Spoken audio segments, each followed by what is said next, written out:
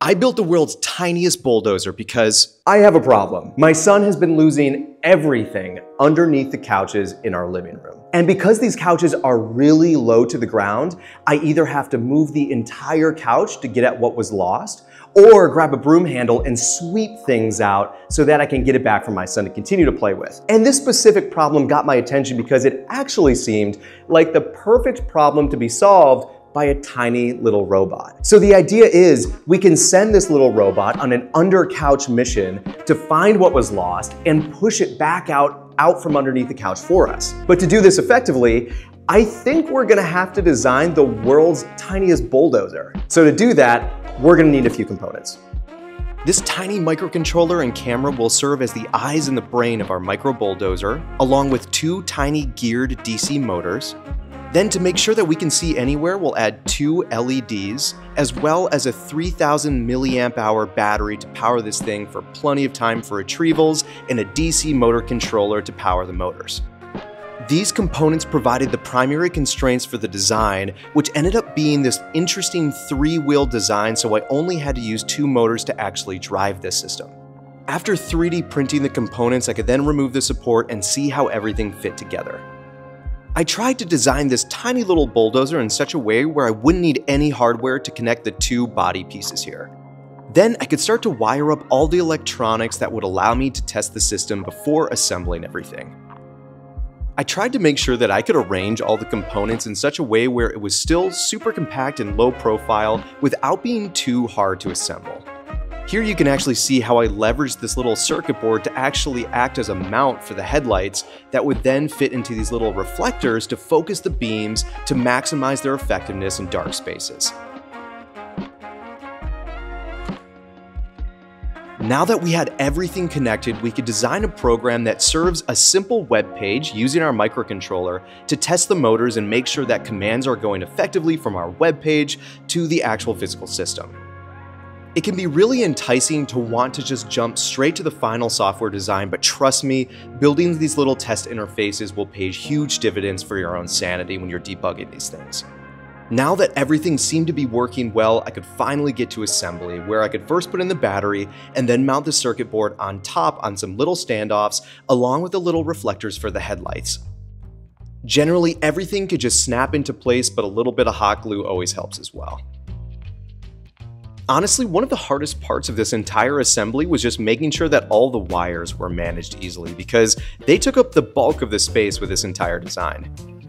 Now, I had this kind of low profile but kind of long USB-C cable that I could use to extend the USB-C port of the microcontroller to make this thing easy to program and charge when I needed to without needing to disassemble the entire thing. I could then pop in a bearing to the rear wheel because this thing will just be acting as a stabilizer and not need to be powered. For the front wheel assemblies, I had a few old O-rings lying around that I could actually use as the tires here for more grip on hard surfaces. I was able to just roll each O-ring into one of two slots on each wheel, allowing for a little bit more surface contact, adding to the stability of each of these wheels. Once the wheels were all connected, I could actually test the software that I updated, where I just have one slider on each side of the video feed that allows me to have this sort of tank control for the overall robot.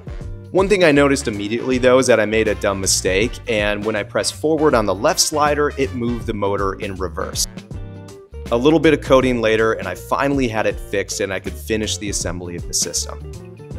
I could just pop on the top cap and then use these two little clips to hold the top and bottom pieces together to ensure I didn't need any hardware. These little clips would also act as the mounting point for the front dozer blade when I went to attach that here. This could just be attached using two self-tapping screws.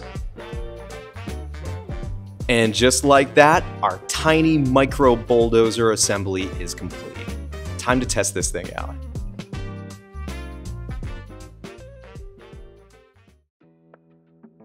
Alright, let's give this little robot an easy first test. I'm going to pretend like I lost my AirPods case underneath my couch in my workshop, and let's see how this thing can retrieve it. What's really cool about this design is that those little fins on either side of the blade catch items as you go to retrieve them from underneath objects, so that it's really easy to move things around without needing to be too precise. This little fake potted plant is actually a really good example of how these work, because while this item is pretty big and bulky for this little robot, the little fins on either side of the dozer blade help to manipulate the object really easily.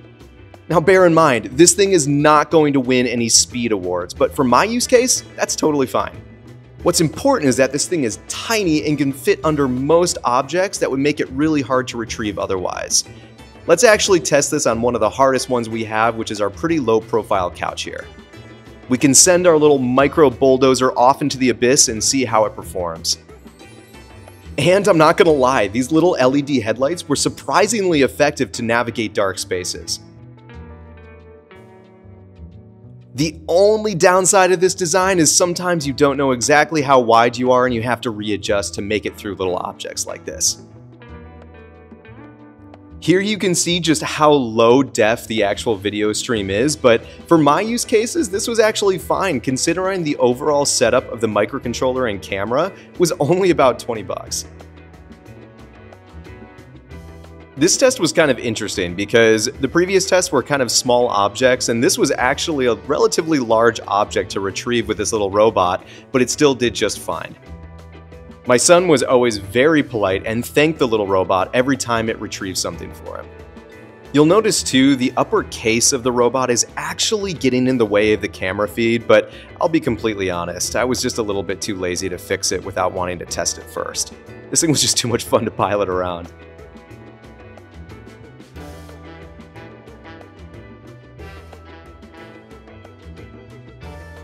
Now, I absolutely love building these little projects, but even more enjoyable was to see my son's reaction and enjoyment in seeing this thing roll around. All right, so that's gonna do it for our micro bulldozer build. I really hope you enjoyed. And if you did find this video entertaining or interesting, consider liking and subscribing to the channel because it takes a ton of effort to even do little projects like this, but it's so worth it because I get a blast out of it and it's so much fun to see the ideas that it creates with the community here. So let this be a reminder to think about the problems in your own life and come up with an interesting creative solution to it yourself. Because I think these days we could all use a little bit more human-based creativity going on. So until the next build, I'll see you later.